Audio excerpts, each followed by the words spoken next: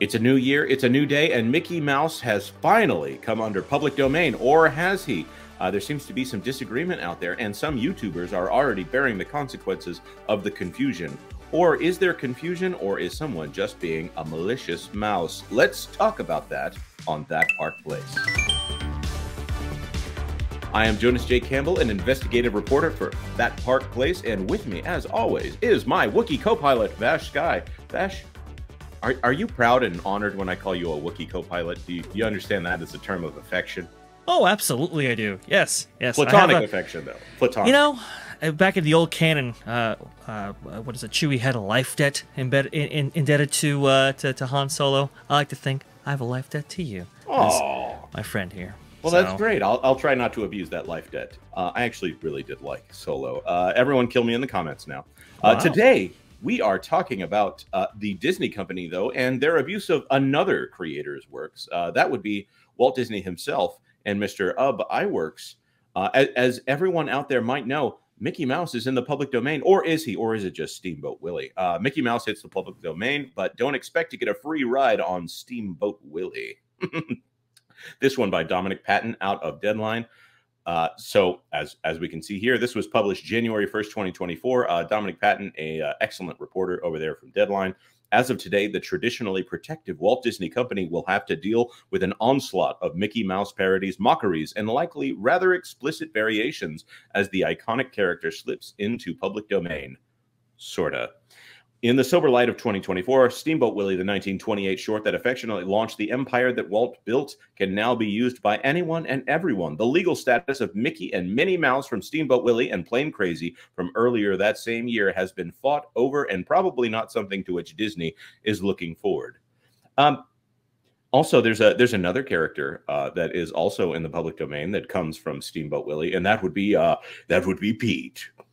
One of my favorite Disney characters, in fact, because he can both be both a hero and a villain and a good pal to Goofy if you follow Goof Troop and a Goofy movie. That's true. Also, Minnie is also depicted there. That's true. That's true. And it's the Minnie Mouse that's just wearing a skirt. So I'm not looking forward to parodies of that. Besides Disney being notoriously litigious, the color version of Mickey that came into being in 1935's band concert is a lot different in 2024 than the non-speaking Mickey of Steamboat Willie in 1928. So let's move a little bit further to where people are, where the danger might be. This is a quote from Disney, and this is the reason for our discussion today.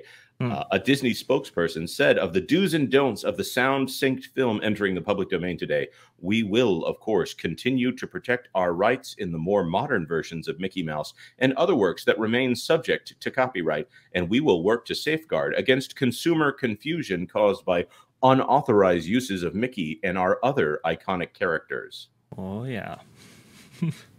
The company added that the Steamboat Willie-inspired horror game Infestation 88, having already dropped a trailer earlier today and many memes rolling out. Ooh. Do you think that Disney is just going to let all these go? Do you think we're going to get a couple of days here and then they're just going to attack everybody for the money, for the pocket change that they so rightly deserve? Well, I mean, it depends on a lot of factors. I don't think they're going to be going after everybody, but I can assure you they are going to make an example out of someone. That's a very good point, and we're going to talk about that in just a minute. I think it's fascinating, of course, that the first thing out of the gate is Disney saying, "Be careful." Yes, yes. This one, similar out of Hollywood Reporter, Mickey Mouse will soon belong to you and me, with some caveats.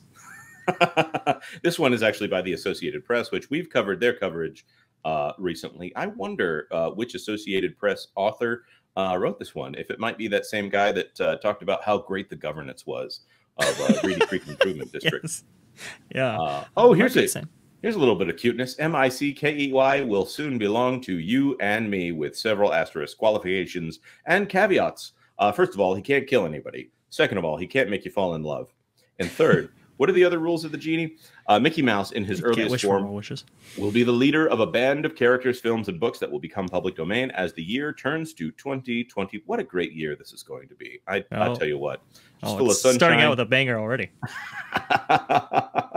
This is it. This is Mickey Mouse. This is exciting because it's kind of symbolic, said Jennifer Jenkins, a professor of law and director of Duke's Center for the Study of Public Domain, who writes an annual January 1st column for Public Domain Day.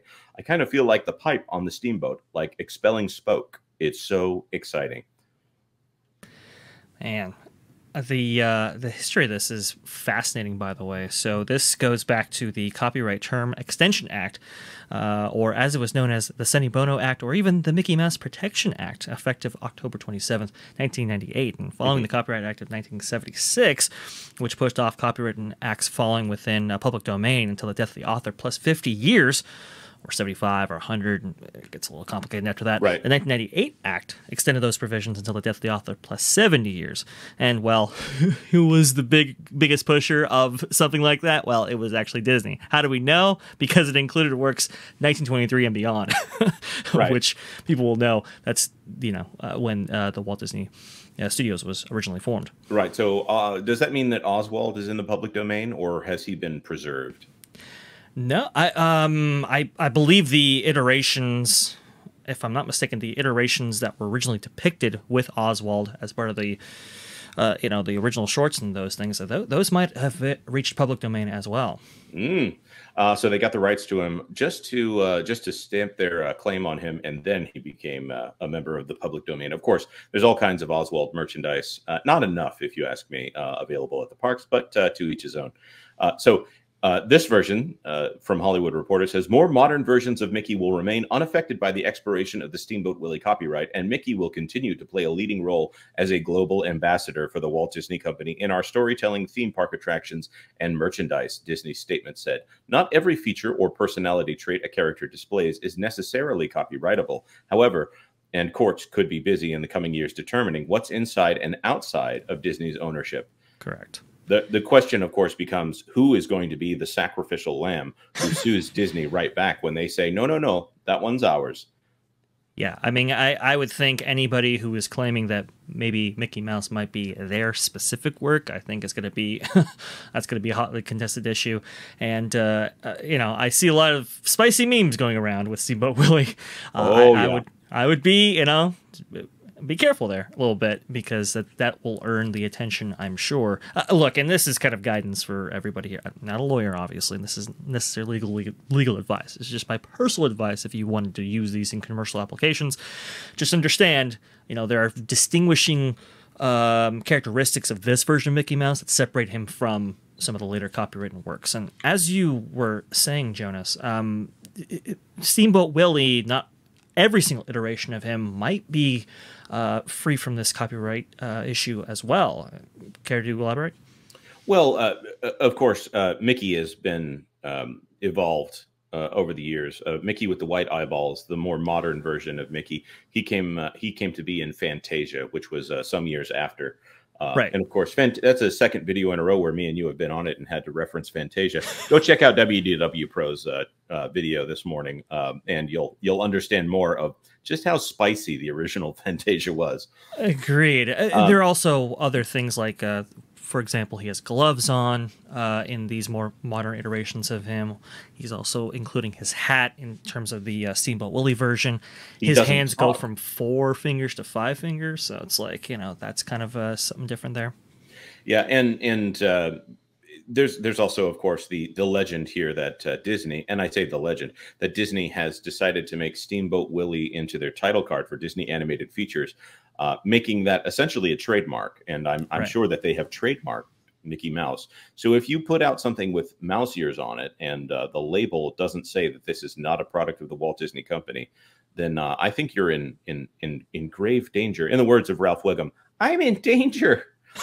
Yeah, exactly. Now, speaking of someone who might be in a bit of danger themselves, last night, a YouTuber by the name of Uncivil Law apparently did a live stream. Here's a tweet that says, YouTube creator Steamboat Willie is out of copyright. I got my live stream deleted and a community guidelines warning for playing this public domain content. I couldn't even provide any explanation or statement as part of my appeal. Please help. So just going over to the page for his live stream, It says this live stream has been terminated due to continuously unmonitored use of content that belongs to somebody else. I've tried to talk about this myself on Pro's channel and some other channels. Vash, are you familiar with how the YouTube Content ID system works? Yeah, does it? I'm guessing it works in some database, maybe even including on YouTube itself, and kind of compares the data streamed or the data provided with those works. So as the first person to upload something, unless it's a teeny tiny creator, generally gets the right of first refusal here. They'll say, oh, well, your content, some form of your content appears over here. So say it's a video of something like a song from a popular creator, and you're just reading the lyrics to the song. That might have resulted in a copyright strike from Universal Music Group back in the day. Or if there is something that is public domain, like what was it? The old Hercules movies, the old Hercules, not Disney's Hercules. We're not that far yet, guys. Don't get too excited. If two channels uploaded it, I would think that the first channel to do a copyright strike would be the one that would quote unquote win until YouTube can sort it out.